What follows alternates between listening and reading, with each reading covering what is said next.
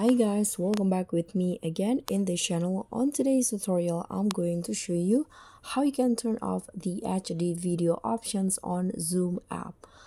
So in here, what you need to do first is just open the Zoom Workplace app. So I'm going to find Zoom, this one, click on the app.